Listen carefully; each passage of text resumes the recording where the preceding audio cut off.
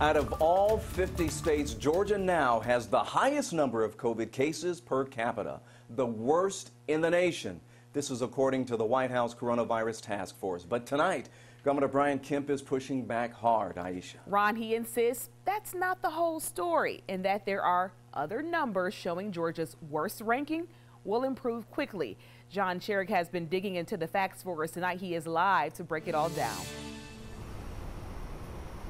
By all measures, Georgia's latest coronavirus surge peaked last month, and now numbers are improving, trending down. But the governor says other states are improving faster, leaving Georgia for now at the back of the pack.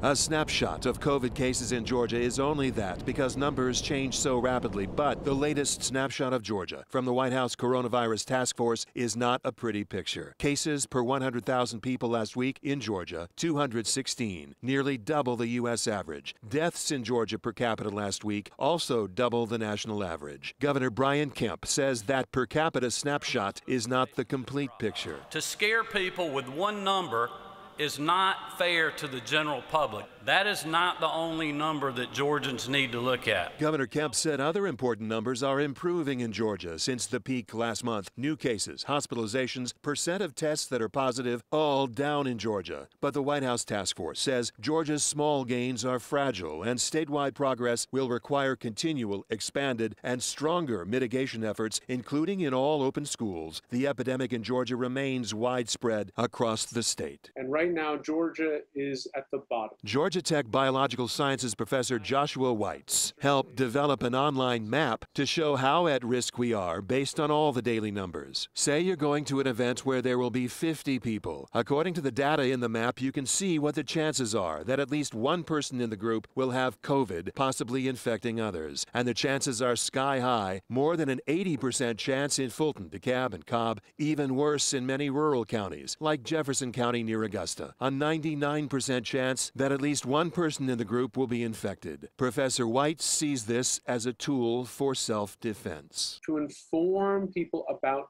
the risk so that they can take preventative measures like wearing a mask or deciding to maybe not go to that indoor event or eat outdoors if they're going to go to a restaurant. The White House Coronavirus Task Force and Governor Kemp continue to urge people to wear masks around others and comply with all of the state's safety guidelines to get ahead of this virus instead of behind it.